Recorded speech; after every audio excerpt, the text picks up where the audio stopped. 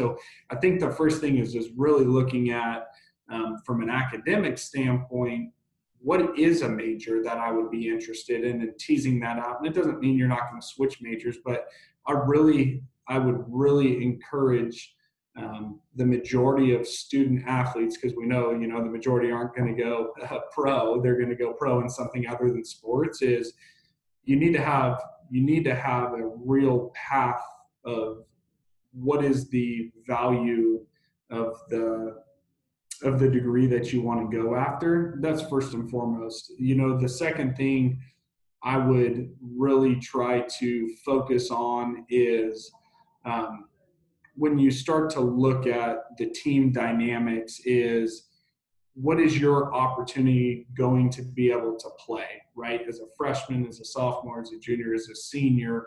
And then I would be asking to spend time not with the high-end guys. And the reason is it's, when we would host people on our recruiting trips when I was at Arizona State, they always want to put the recruit with the most important player from a marketing standpoint, and that's great. So when I was at Arizona State, Dustin Pedroia was a teammate.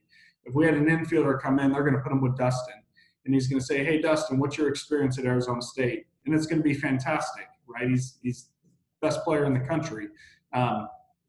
It's really easy, not easy isn't the right word, it's just, I don't think it's a true reflection of what it's like for most players on the team. And so if I was a family, I would say, I want to talk to on the roster, I want to talk to the player who's redshirted, who's the 24th, 25th person.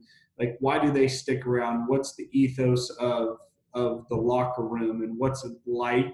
And so I think trying to take a step back and go, and this takes a lot of maturity from a student athlete and from their family during the recruiting process, to not want to just be wowed, but to look at it from, how do I pull the layers back and make these right decisions? So first and foremost, I'd understand the academics, and I would have a plan. And I would ask, how is this going to be supported? Because the reality is that's the value of why you're showing up on campus. And then second, from a team standpoint, I would talk to, like I said, a lot of those players that maybe aren't the starting players, to just understand what the culture is and what it's like working with the coaches when you're not the superstar. Because if you're the superstar, hey, that's going to be easy. And so those are two of the big things that I would ask.